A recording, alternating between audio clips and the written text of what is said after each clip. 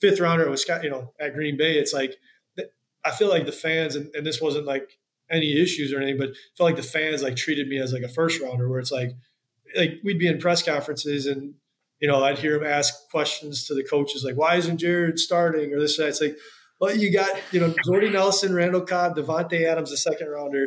Even if I was better than them, which I wasn't, I'm not like I'm going to play over them. Like, you're paying this guy $10 million, this guy $10 million, this guy's a second rounder.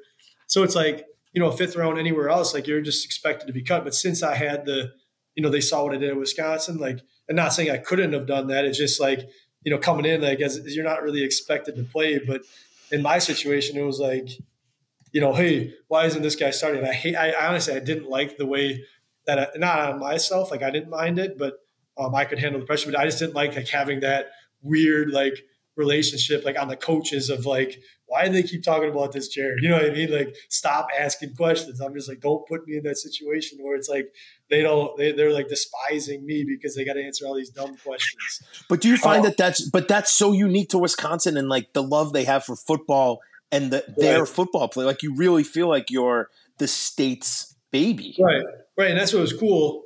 But I just felt like it was kind of weird. It's just a weird – it's like a fifth rounder anywhere else expected to be cut. Sure. But kind of say that, then I'll go back to Detroit. Like, I kind of felt like the underdog again, which my whole career I was always an underdog, like earn a walk on this and that.